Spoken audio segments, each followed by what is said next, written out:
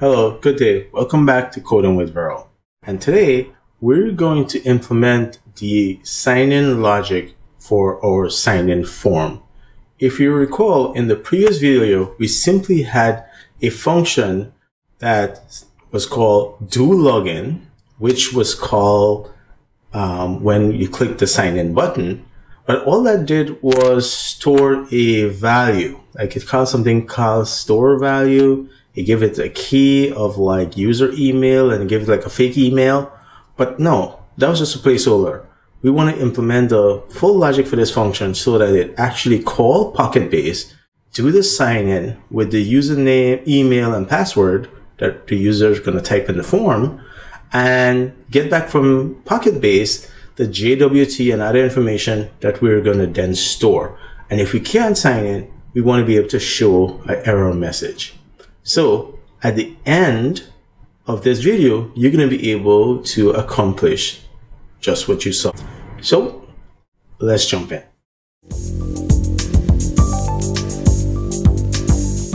Let's start from where we left off. And that's going to be our doLogin function.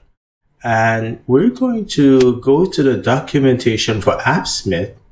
And if you look at this thing that says fetch API, it shows you that you can use it to make RESTful call, whether it's post, put, get, that sort of thing. However, I'm not going to use that. I'm going to instead go to Mozilla and look for the fetch API documentation. And if you read that, it's going to tell you that when you use the fetch API, it's a promise-based function. It replaced the previous way of doing RESTful call. And so you might be wondering, what's a promise? Well, a promise is something that to be fulfilled later. Specifically, in JavaScript, a promise can be fulfilled or rejected.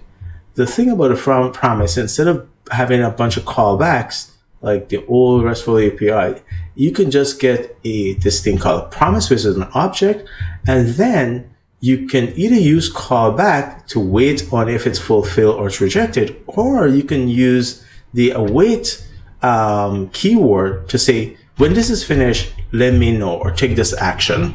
And so that's what we're going to do. We're going to use this approach. Now, I think this function is a lot cleaner than the one that's shown in Appsmith. So I'm going to paste it here as reference for us so we can sort of pattern our implementation similar to this.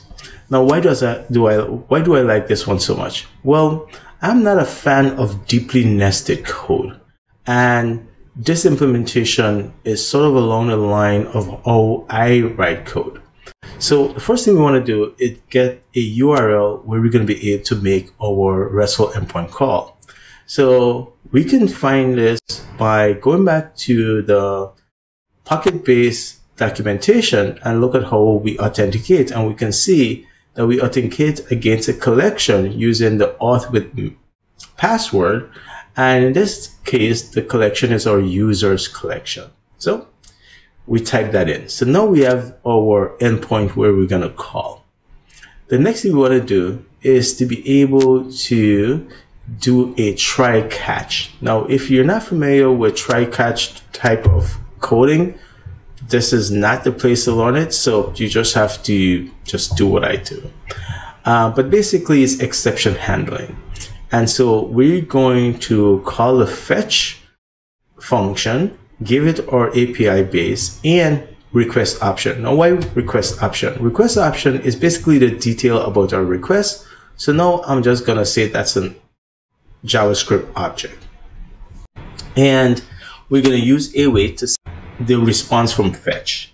Now, there's some details about fetch that I'm not going to spend the time here to explain, but you should definitely check out the documentation. It tells you why await returns a response that's a promise, and then later on a second promise. And I also found a really nice YouTube video that I'm going to link to in the description that you should check out. It if you don't want to spend the time reading, you can check out the video. That guy does a really good job.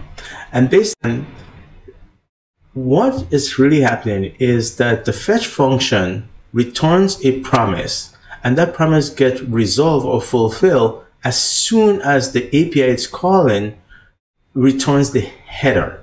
So when you make a RESTful request, HTTP request, two things happen. It returns the headers and then the body.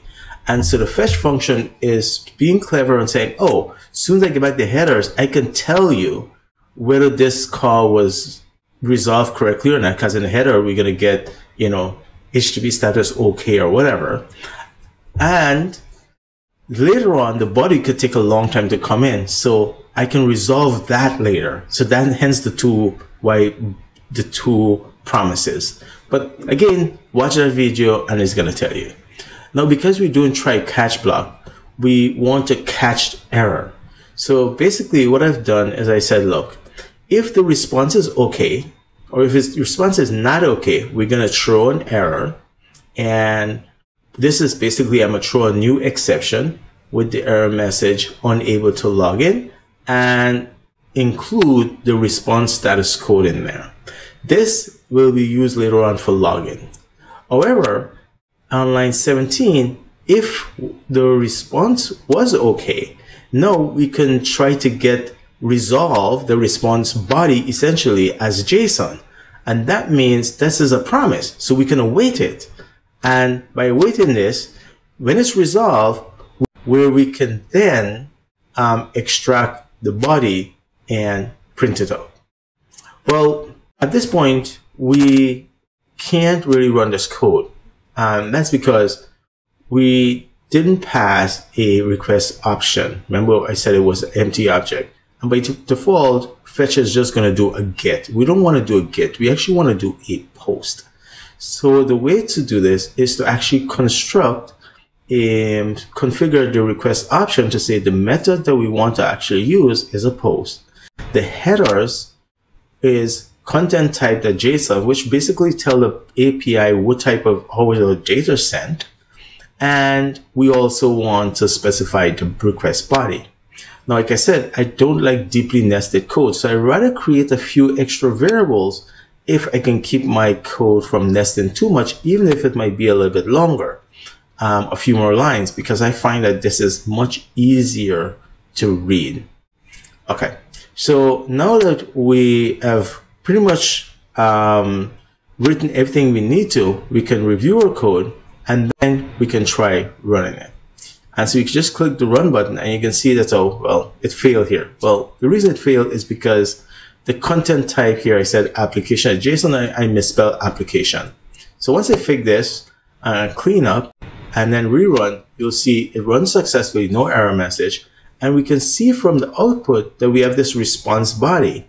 And basically the function ran successfully, but we didn't return any value. That's why we don't have anything. But the response body is exactly from line 30, where we say log response body and then the body. And the body here is a JSON value that we can see has token, which is the JWT token, and it has this field called record.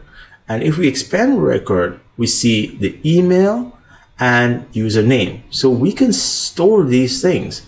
So let's create some constant. Now we're going to use constants because we're not going to modify these values. So just let's call them constants. Now, in terms of storing, this store value function is something that's provided by Appsmith, and it basically tells us in the description there that it is used to store a value to local store in the browser.